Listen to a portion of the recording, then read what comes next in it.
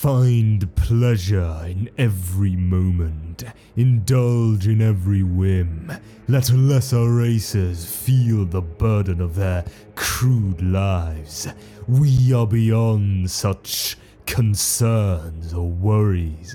Every power is ours to use, every sensation ours to experience. We are truly masters of the galaxy, and all others exist only to satisfy our curiosities. We have earned our position of power. Let us forever taste the fruits of such achievement. Time itself is ours to command. We are eternal. Translated Eldari glyphs found amidst the ruins of the Shrine of Celestial Grandeur. If the legends are to be believed, there was one being born into the warp from the depravity and corruption of an entire species. Over thousands and thousands of Terran years, the ancient Eldari, a race with souls of limitless passion and nearly limitless psychic capabilities, allowed themselves to be consumed with decadence.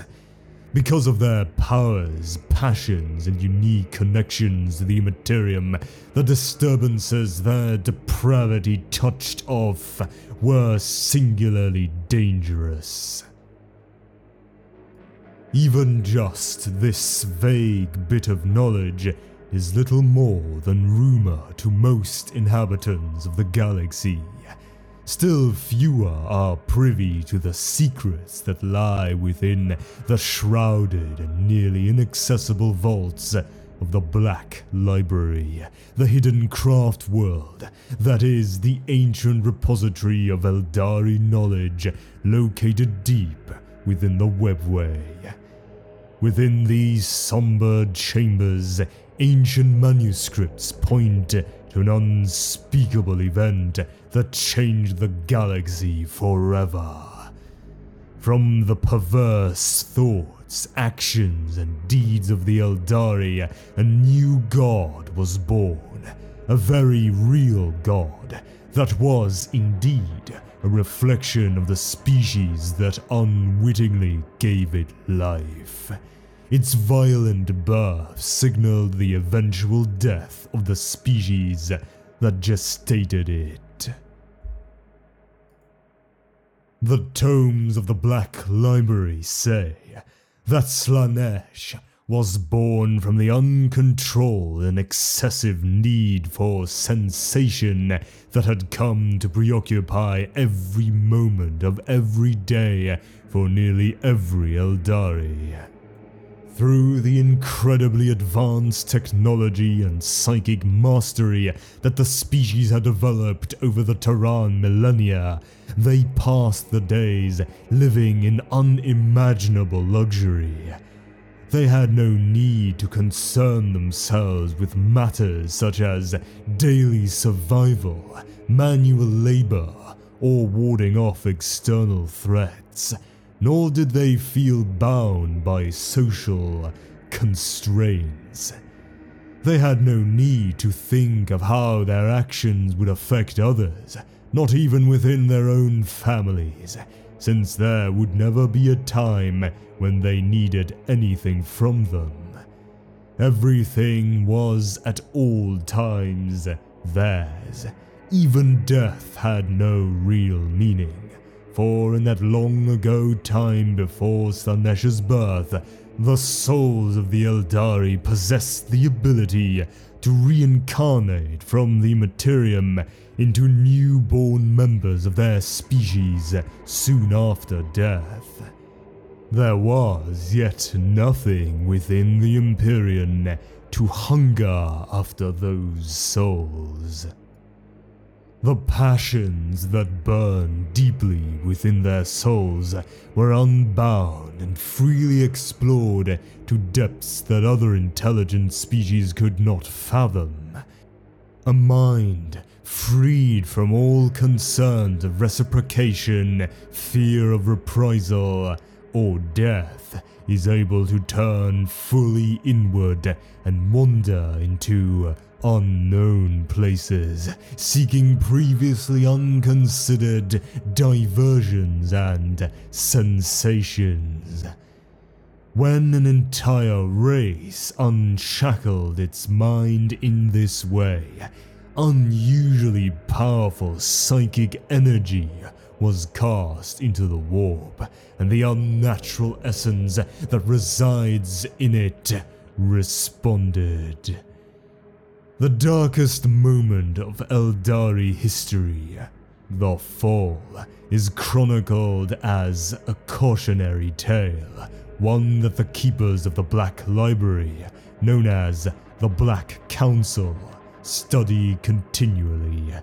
Their hope is that some path toward the return to ascendance, or at least a way to avoid their species' ever-looming doom, can be found. The tale says that the vast majority of the members of the ancient Eldari species, unprepared as they were for the god their unbridled passion and perversion had birthed, were consumed in an instant. Their minds, and worse, their souls, were connected to chaos in a way they could not have foreseen. They had become slaves to darkness, and when their newborn master hungered, the souls of the Eldari were forfeit as its sustenance. The Allure of Slaanesh.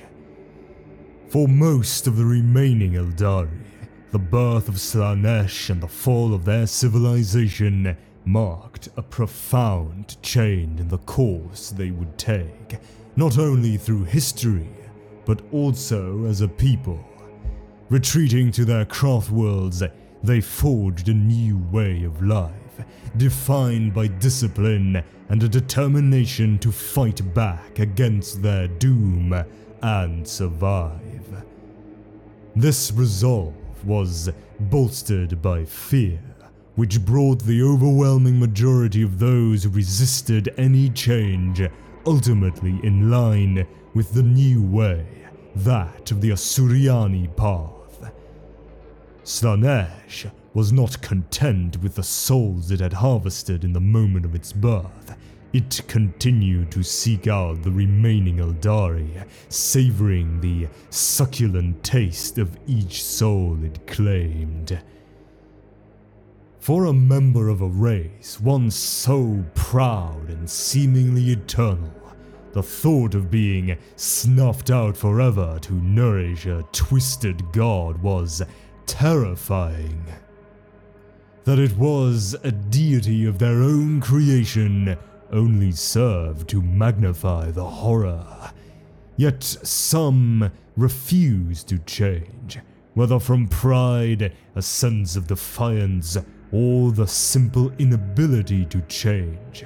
Some Eldari, the kindred known as the Drukari, continue down a path of excess and sensual indulgence, and do so to this day. They live each moment knowing it could be their last, not only in mortal life, but in eternal existence. This heightened feeling of risk, of spending each moment on the edge of a knife, fuels them to indulge in even greater acts of depravity and to push the limits of sensation. They are not, however, the only ones who damn themselves this way. The powers of chaos hold sway over so many mortals, not because they represent some esoteric concept with rare appeal. No, they are so insidious because they are precisely the opposite. With Khorne, it is the inherent nature of conflict and the struggle for survival. For Nurgle, it is the inevitability of death and decay, and the fear and despair this engenders.